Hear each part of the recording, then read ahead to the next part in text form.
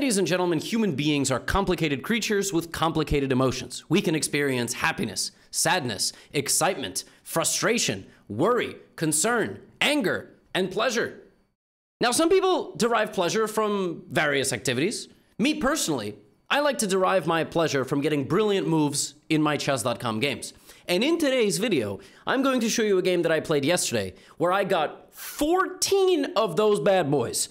I have played exactly like Stockfish for the second half of the game. I'm going to show you the game. You'll kind of probably learn a couple of things. You're going to be probably and hopefully impressed with my play. It is a little bit of showing off, but it also is very instructive and hopefully entertaining. And before we jump into the game today, I'd like to thank the sponsor of today's video, Surfshark. Surfshark is a VPN, which allows you to encrypt your connection. Encrypt your connection to the internet so you can browse it privately and anonymously.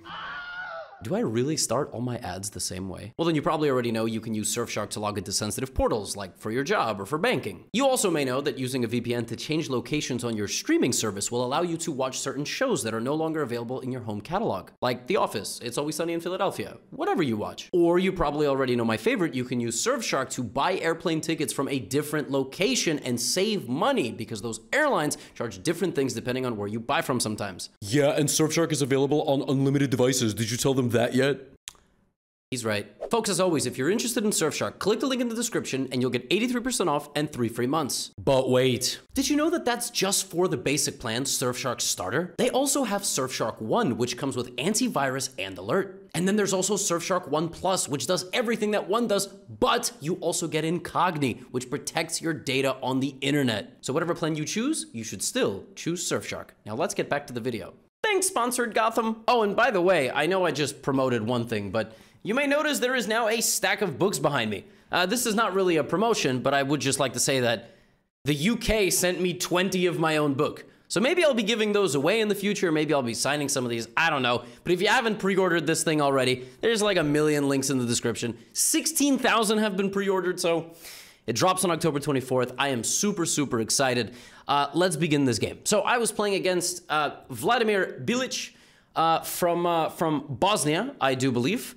Bosnia, indeed. I've played this gentleman many times, and here we go. I got nothing else to say. So I started the game with pawn to b3, because I'm 2700, and I can play whatever openings I want, and you can't judge me for that, Dad. Pawn to d5, bishop to b2. This is called the Nimzo Larsen. I'm allowed to play different openings, and I actually don't make many videos where I play b3, bishop b2, but I've played every opening. And the point is that you just target the center from far away. Black has many approaches. Black can make a pawn move that directly instigates against this approach, and then Black would try to play knight c6, and there's setups where Black wants the entire center, and then White challenges Black's grasp on the center.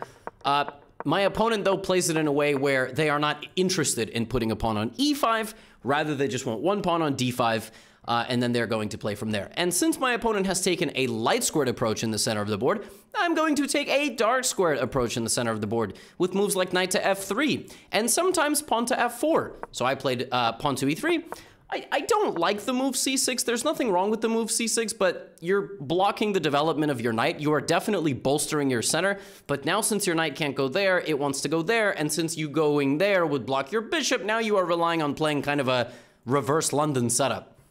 So basically, Black needs to go bishop f5 and then knight d7, which is completely fine. I play e3, bishop f5, and now is kind of an important moment in the game, which way I'm going to develop and which of these pawns I'm going to move. The position is, of course, equal. There is nothing really much to think about here. I've probably played some hundreds of games, and I generally like to play this move f4. f4 is a mildly weakening move in the sense that the king is a bit weak, but it's basically impossible to exploit because it's like move 3 or 4, and I'm trying to take control of the dark squares. And in the future, the advancement of this pawn will help me because I'm going to have a rook on this file. So the advancement of this pawn will likely contribute to my attack in the future. But for now, I am obviously weakening a little bit of central control because I can't ever move the pawn backwards, and I won't be able to fight for those squares. Actually, this pawn is the hero of this game, so keep an eye on it. My opponent plays e6. Now I develop my knight, and you kind of see the justification of my entire setup. I just have a lot of control of the e5 square. Now my opponent needs to start developing knights because if they develop bishops only, they lose. They just straight up lose a rook. They might be able to trap my rook in the corner, but there is absolutely no need to play like this. My opponent plays knight f6, and now I need to finish up my development, so I develop my bishop to e2. Black plays h6, black plays h6, because in some positions, this bishop is a target, so I can play knight h4, which is a very sneaky move. It looks like white just wanted to castle, but now the bishop's got nowhere to go. If bishop e4, pawn to d3, bishop g6, and I'm just going to take it at some point. So like castles, castles, take, and I just get two bishops. I just get the two bishops, and then I try to get all the other benefits of the position. So my opponent preemptively plays h6, which makes sense. I wasn't necessarily thinking of knight h4, but it's just a logical move. I castle, my opponent develops the knight, and now it's kind of time to figure out how else I'm going to put my pieces out. If I play knight c3, my knight does not really participate in the game, and it blocks my bishop. If I put my knight here by moving this pawn, I really shouldn't do this because I block my bishop. But if I play pawn to d3, which I did a little bit later, I weaken that pawn. So I have to develop in a logical way. Now, before I played this move, I figured knight g4 would be an issue, knight g4. So I figured, all right, I'm going to play pawn to h3 first. And so my opponent developed, and now I played pawn to d3 and knight to d2. So I've made 10 moves, okay? I've made 10 moves. This is my developed position. Of course, I don't have any advantage whatsoever because all we've done is develop our pieces. It's just an equal position, but we have all the pieces on the board, all 16 pieces. So now it's time to fight, right? Now is when one side, it's like a one-on-one, you know, kickboxing match. You know, you jab at each other, you cross, you fight for foot positioning. It's southpaw, orthodox, like everything matters, right? We're gonna poke and prod at each other. One side is gonna be a little bit more aggressive than the other because that's generally how things go. And my opponent immediately plays a5. So my opponent wants to instigate on this side of the board and bait a pawn move out of me, or they want to just knock on the door and be like, hello. So if I play a4 in this position, preventing a4 by black, that loses control of the dark square. So I played a little bit like I played possum a little bit, like one square. You want to come forward? Come forward. Come get me. My opponent absolutely came to get me. Pawn to a4. Now, it is bad for me to leave this here, because if take, this just opens up a target in my position. Now, it's also bad for me to take the rook. I mean, to take the pawn, because my opponent, while they can take with the rook, will probably just wait, because that pawn is not going anywhere, at which point the knight will arrive and pressure this. So instead of that, I played b4. But I played b4 knowing full well that that pawn is now a target, and my opponent plays c5. So for the first half of this game, you know, it's my opponent instigating against me. It's my opponent putting pressure on my pawns, and very tough decisions I have to make. Like, do I push? Do I take? Do I help their pieces get out?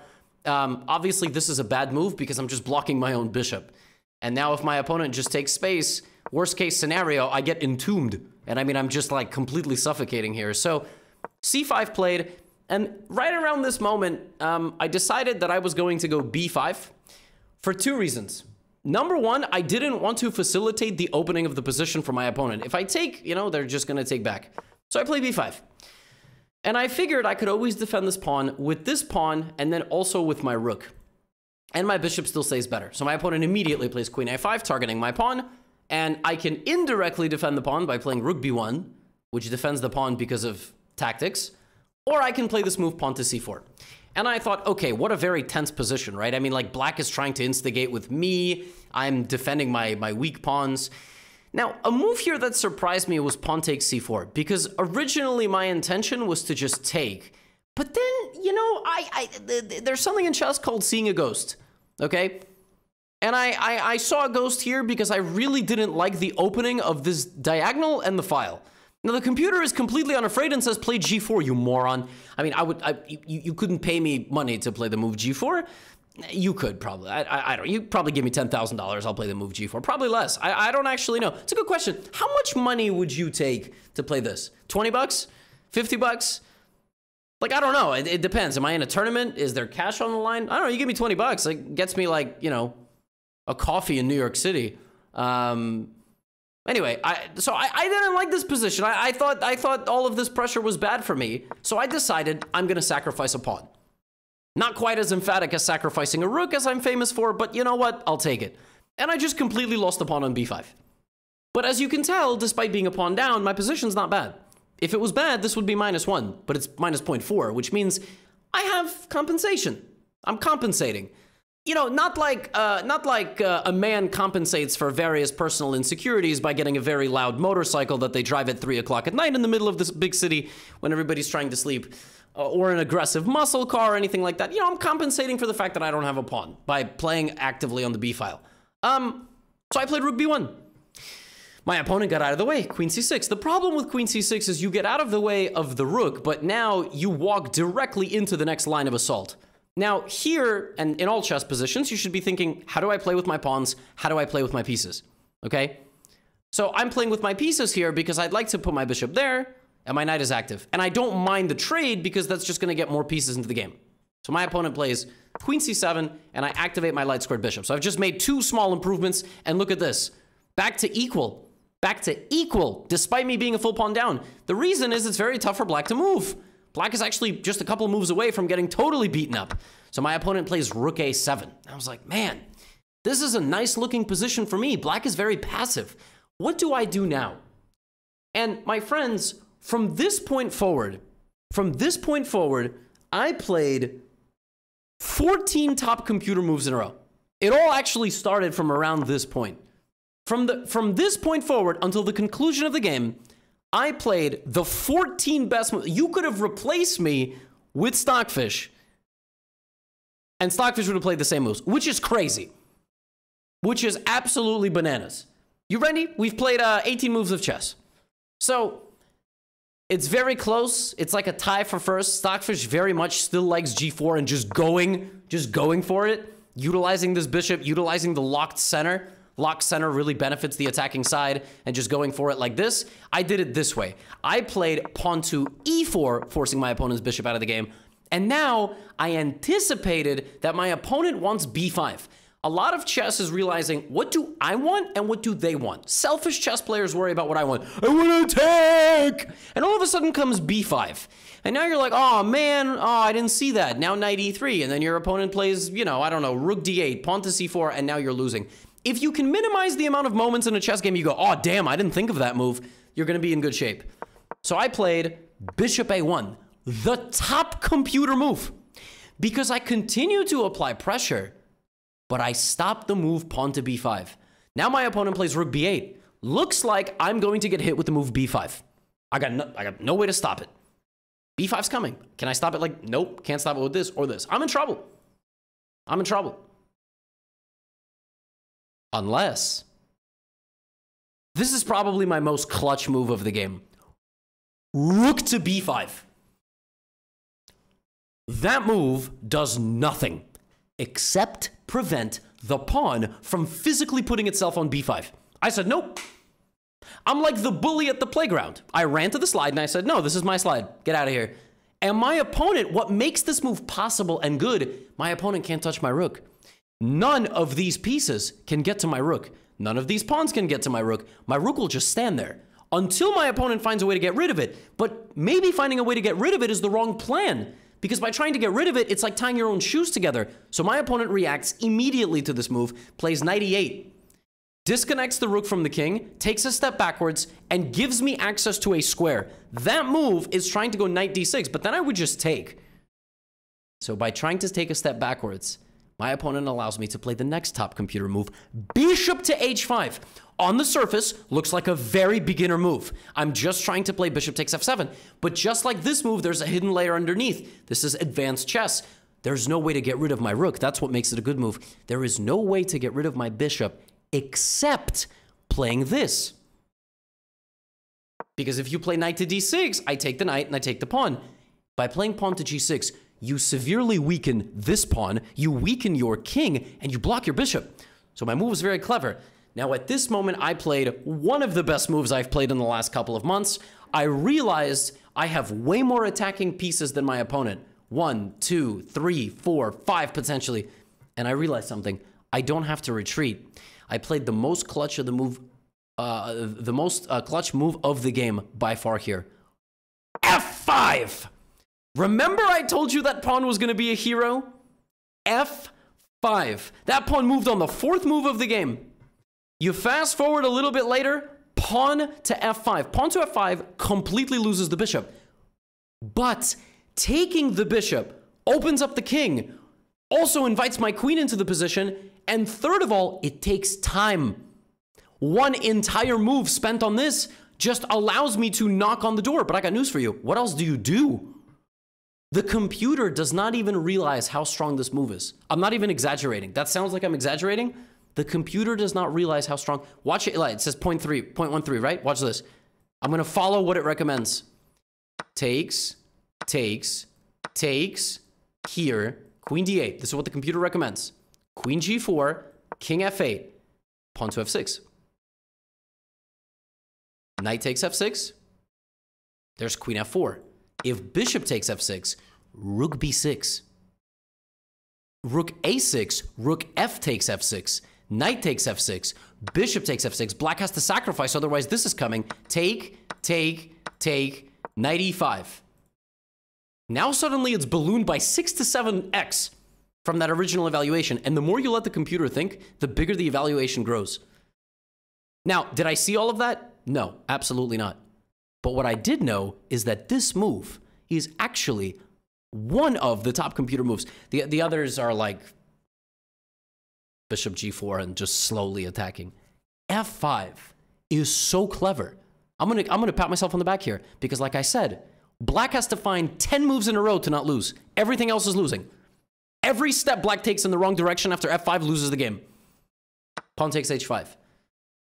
Now, before I play queen h5, I realized I should open up my rook. Chess is all about time. Time and initiative. Right now, I can go queen h5, but then I'm not going to have time to open up my rook. So, best move. Top engine move. Position is plus 4.7 because of this.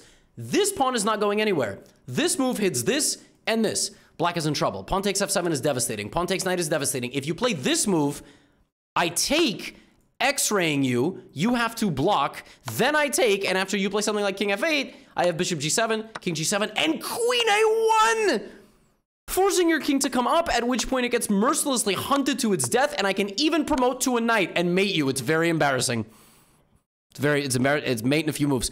So I took on e6, and now I went for queen h5. Every move that I have played since I played the move, bishop to a1 has been a top engine move. e4, bishop a1, rook b5, planting my pieces forward, disallowing my opponent forward access. Now I'm threatening mate in 2. Queen f7, king h8, double check, and that hero bishop from the corner. Black's pieces are all tied together. Like, none of them can move. So my opponent plays knight f6. My queen obviously makes the next step forward, which is queen f7 check, king h8. Now what do? I always like to tell y'all, 8 times out of 10, the best move in chess is not going backwards. This is one of the two. You could probably go forwards, and the attack will succeed. Like, white has a very monstrous attack here. Look at these pieces. 19 points of material on a smoke break as the bank is getting broken into and robbed. I mean, this is like really, really, really bad stuff over here.